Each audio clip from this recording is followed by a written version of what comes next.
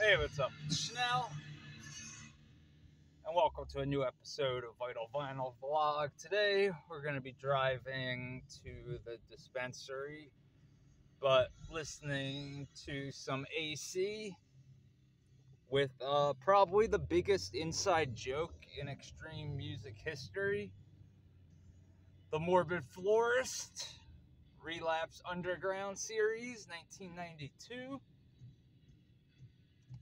I received this as a donation. Not a real big AC fan, but this is the most legit, non-offensive AC record in their discography, and has a ridiculous cover of "You're Unbelievable." It's fucking ridiculous. Like, seriously, if you've never heard it, it's just like, it's up there with 311 Sucks, which is, if I had to pick like a favorite parody AC song, that's the one I'm going with. Just because it's so on the money, though. It's like they nail that like whole like 311 vibe I hated so much. Like all those like surfer fucking bros that I went to like high school with, they would wear like the hemp necklaces with like, I guess, I don't know, we just used to call them anal beads, although they probably weren't anal beads. They probably were like Hare Krishna beads or some shit, but I don't think they even knew what that was. Like, they were like legit a bunch of posers, you know. I'm talking like the Slipknot crowd and stuff like that went from liking 311 to like getting into bands like Korn and like Linkin Park and all that nonsense. But then the weird thing was they would like know about like AC, and it would be like how do you know like about, you know, a super offensive grindcore band that once had the mighty Scott Hall like as part of it? And it's just like this record, like, I think Seth sounds a lot like Mike Williams from I Hate God, and I can actually like make it through this entire record without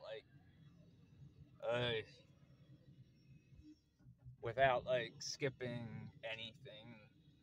This is sketch. Oh my, what an asshole. Fuck. That was shady. I can't see shit. Alright, this person's letting me go. That's cool, but I can't see.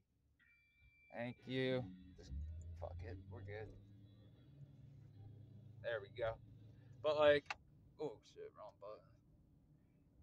It's like just.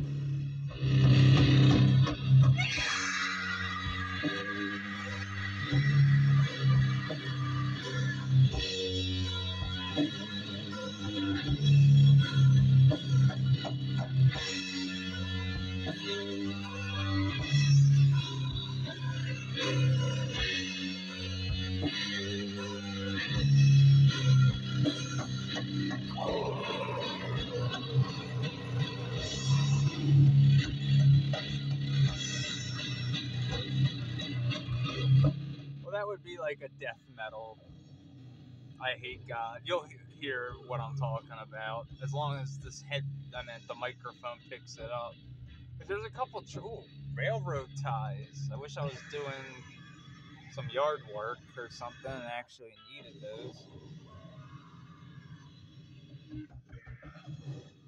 If you are building a ramp or like plan on, there's a whole entire different way to frame your ramp using railroad ties, I found out. And with the price of wood right now, it's supposedly cheaper than 2x4s. I don't know how true that is, but like, here's that cover.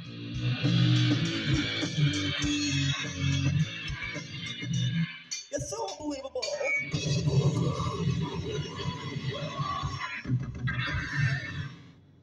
Don't want to get copyright nonsense for playing an AC cover song.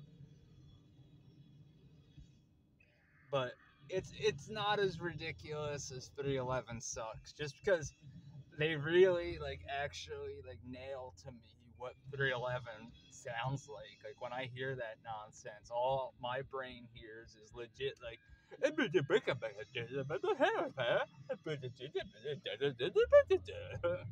and it's terrible. Like that song Down, it's like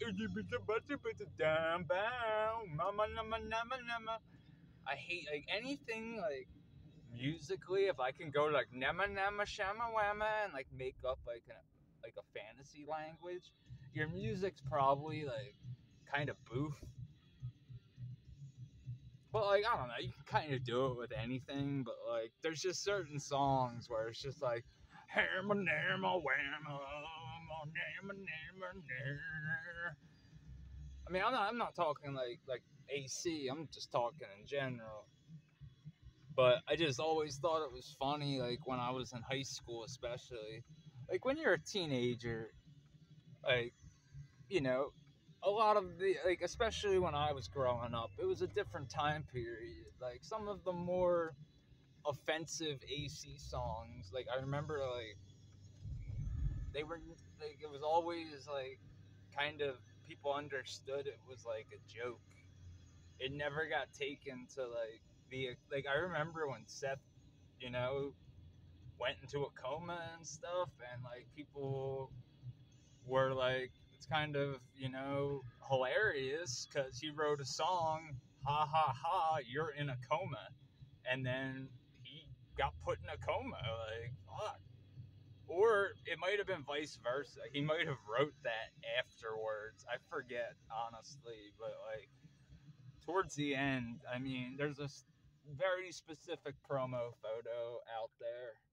If you want to see Seth at his worst, and what I mean by worst is just, I mean, it's gnarly. That's all I have to say about it. If you've seen the photo, you know what it is.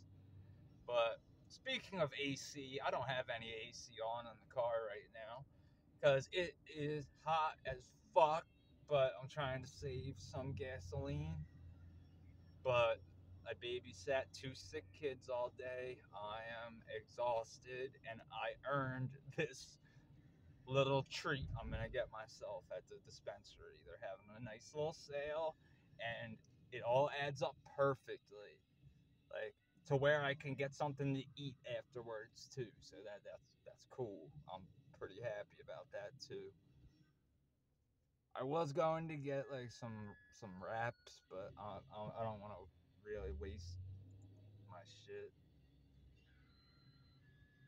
But yeah, when it comes to the more Morbid Florist, this is real I hate God sounding.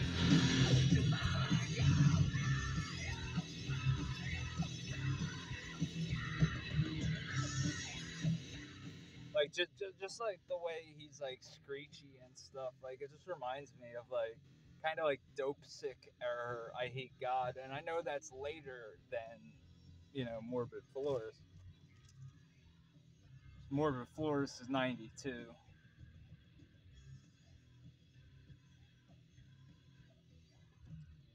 But yeah, when it comes to AC, some people hate them, some people love them. I'm pretty indifferent. I mean, some of this stuff's pretty cringe, honestly. It's just, it's not my cup of tea of offensiveness. It's okay, kind of seems like you're trying kind of hard here, but I kind of get it, but not really. You know what I mean? I get it, but it's just kind of seems sometimes all right, trying a little bit hard. I forget what band it was. They had a song called Life Sucks, and I'm not talking about the video game. And it's kind of a clever song title. I think it might have been Ed Gein, actually. It was just kind of clever, kind of a silly title, but yeah, just you know, it was a different time in music. But that was way after 1992. It was kind of like a second coming of like silly song titles. Like a lot of bands would like, you know, like even Coalesce, you know, counting murders and drinking beers, or counting beers and drinking, counting beers and drink, yeah, counting murders and drinking beers. The $36,000 escape, I think. I guess kind of goofy, but still cool song title. I always liked that song title, but like with AxC, it's just, you know, a track like, they just have some tracks where they just haven't aged well at all. I'll put it that way, and like, I'm sure you know what songs I'm talking about. Like Phil and Sam know it's like guest vocals on one.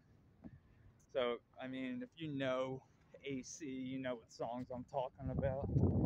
It's because even like the titles, like these days, it's just like, ah, man, I don't know. But if you're looking for some noisy, chaotic, really pissed off, drug-fueled grindcore, AxC Morbid Florist. And the inside joke is the Morbid Florist was a member of a band called Mortician, word on the street was, and before that he worked in a flower shop. But that's all I really know about that. So as always, thanks for watching. You fucking rule. Hails.